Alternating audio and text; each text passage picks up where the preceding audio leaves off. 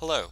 In this video I demonstrate how to carry out a binary logistic regression that incorporates an interaction term using Andrew Hayes process macro version 3.3, which was released in February of 2019.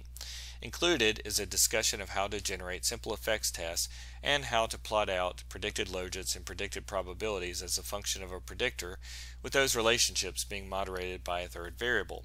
So a link for the data and this PowerPoint will be made available underneath the video description, and additionally a running document containing links to other videos on logistic regression and using other programs will be made available as well. So if you like the video and the materials, please be sure to like the video in quotes and share it with others, and also please consider subscribing to receive information on new statistics videos that I upload. So let's look at an SPSS example. So in this demonstration we will be modeling predictors of individuals' expressed intention to donate to a political cause as a function of self-reported gender identification, political interest, dogmatism, and external political efficacy. So the dependent variable is intention to donate, which is coded 0 for do not intend to donate, 1 for intend to donate. Gender identification is a binary independent variable coded 0 for identified male, 1 for identified female. And then political interest, dogmatism, and external political efficacy are treated as continuous predictor variables. So mainly what we're going to be interested in is testing whether the interaction between political interest and external political efficacy predict the probability of expressed intention to donate. So here I've opened up SPSS with the data. So we have our dependent variable donate, gender ID, which again is coded 0 and 1, political interest, dogmatism, and external political efficacy. So to run the analysis using process, first make sure that you've installed the macro, but once you've installed it, then you will find it underneath the regression menu. So down here I'm just going to go down to process version 3.3 by Andrew Hayes, click on that. And next, note that the model number should be set for 1. So I'm going to move donate to the Y variable box, and I'm going to move the political interest to the X variable box. That's technically going to be my focal predictor. And then I'm going to move the moderator, which is external political efficacy, to the moderator variable W box. And then I'm going to move gender ID and dogmatism over to the covariates box.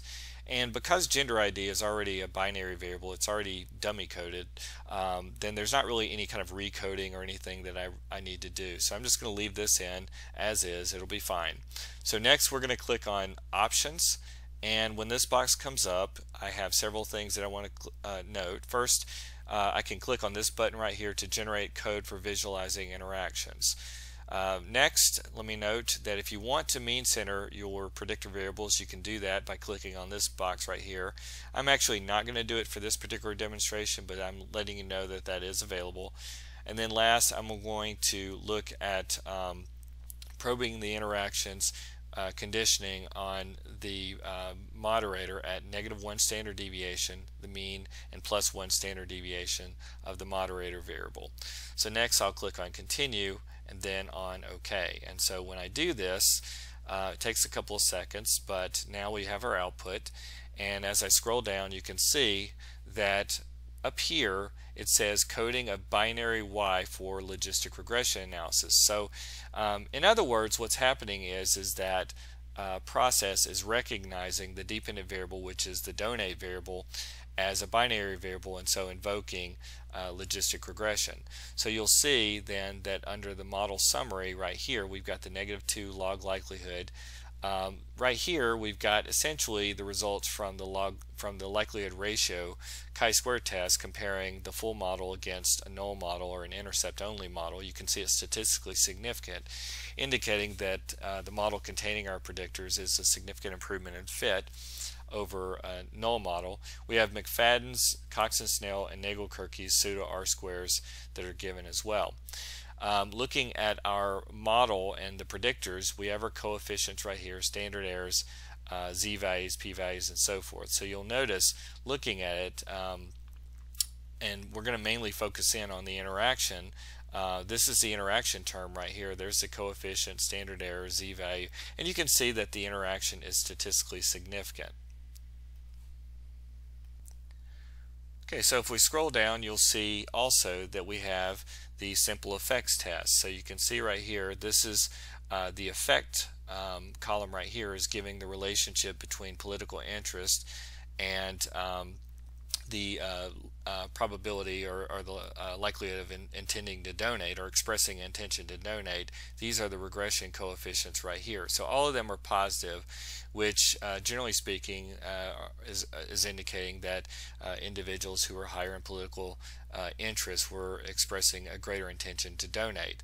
Now of those effects, which are basically tested at -1 standard deviation, the mean, and +1 standard deviation on the external political efficacy variable, you'll notice that that those simple slopes are significant at the mean and +1 standard deviation on external political efficacy, but that relationship is not significant at -1 standard deviation on external political efficacy. So then we can scroll down and you'll see that we have a code that is generated for plotting out our interaction effect. So I'm going to actually double click on this, and I can copy all of this, and then we can paste it into a new syntax file. So I'm going to go to File, New, and then open up syntax right here and paste this in. And so when I highlight all of this and click the green button, you'll notice a couple of things. First off, you'll notice that we get a couple of graphs right here. So the second one is a graph of the relationship between political interest and the probability of the target group membership, which is expressing the intention to donate. So you can see right here the lines are kind of curved, and that's because the relationship between the independent variable and our probabilities is nonlinear, so it's inherently nonlinear, and actually this one right here is kind of where that should be right there. So at any rate, when we scroll up right here, we have the relationship between political interest and the logits associated with our target group membership. And so in this case, you can see that these are reflecting linear relationships. So you can see the green dots right here. There's that. There's the reds right here, and then we have the blues right here. Unfortunately, it's a little difficult to get these lines directly in these graphs right here. So what we can do, though, is if you open up SPSS and kind of look for a new data set that's essentially been created from our syntax, you'll notice here we have political interest, external political efficacy. So we have essentially another option for plotting out our logits and predicted probabilities. So let's do this. We're going to go under Graphs, go to Legacy Dialogs, and then go down to Line right here. Next, we'll click on Multiple and then Define. And at this point, we'll move the we'll start off with the logits, or the log odds. We're going to move donate. Actually, we're going to click on Other Statistic, move donate over to the variable box right here. And then we will move political interest to the category axis box and external political efficacy, or moderator, to the define lines box. Click on OK, and so now we have our plot of the relationship between political interest and the logits for our target group membership.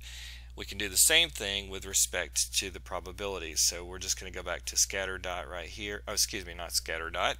We're going to go back under graphs to line graph and stick with multiple right here, define, and essentially instead of using our donate, we're going to move probability over right here, and then we'll click on OK, and there you go. Now, although Model 1 allows you to test a single interaction effect and to probe that interaction by plotting the simple slopes and testing them for statistical significance the way that we just did, you may be wondering what you can do if you have multiple interaction terms in the same model. So the way that you can do this is to create the other interaction terms manually in SPSS using the compute function, and to include them as covariates in the model. So for this particular demonstration, I created an interaction term for dogmatism by external political efficacy, and I can include this in the model as a covariate. So let's go ahead and do this. So here's dogmatism, external political efficacy in our SPSS file. So I'm going to go to transform compute variable right here, and I can just type in, I'm just going to type in dog x EPE for the interaction term. Under numeric expression, I will just take dog and multiply by EPE. And again, you can do centering and everything before you do this, but I'm not doing that in this particular case. So I'll click on OK, and it appears right here. So when I run my analysis, going back through process, I would just include this interaction term as another covariate. And so I'll click on OK, and we'll take a quick look at our output.